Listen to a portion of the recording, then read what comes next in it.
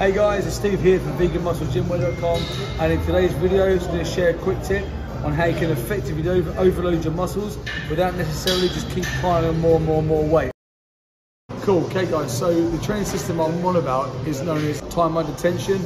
So rather than just loading more weight on, which is one way of overloading, but especially on an exercise like leg extension, because your tibia is a floating bone and you put loads of pressure at the bottom, you can cause the top of the tibia to lean forward and can give you knee implications. So it's a better and more effective system to use this time under tension system here.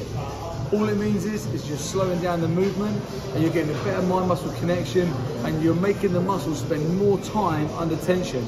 So you're going to be affecting it for longer, therefore you're going to get a more effective overload and then get more progression, which is what it's all about. I'll give you an example.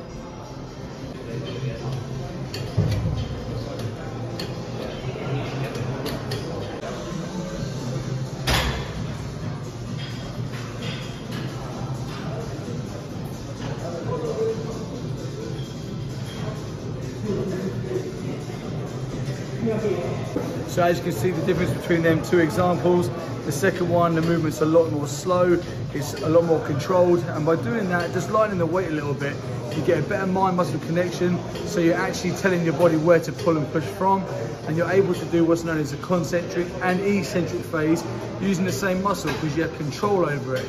So next time you're in the gym, you can apply this to any of your exercises. It's a really good way just to give your body an alternative version of overload.